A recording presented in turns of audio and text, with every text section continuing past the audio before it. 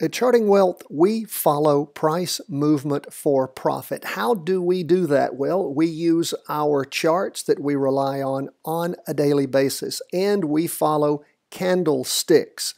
They are green and red boxes on our charts. They're actually rectangles, vertical rectangles, that depict price movement, the opening and the closing during certain time periods. They can show us how price is trending, whether it's up or whether it's down. We couple that with the one big indicator that we use, and our charts are amazingly accurate in helping us trend follow. We do not believe in forecasting. We don't know what the world is going to do tomorrow, but we do know that when trends start on the weekly, the 2-day, and the 2-hour chart, they typically go on for certain periods of time. The bigger the chart, the bigger the trend, the longer it tends to go, and the easier it is to follow up to a certain point. You get over a week, and then it gets cumbersome, and it gets hard to really see it.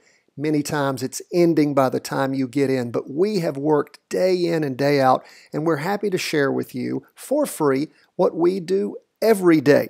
All you've got to do is go to our website, chartingwealth.com, and sign up for our podcast. We will teach you how to trend follow. It takes about 10 minutes a day, and it's worth every single minute if you think making money in the stock market is important for your future. Otherwise, you're wasting your time joining us, but we would love to have you with us. chartingwealth.com.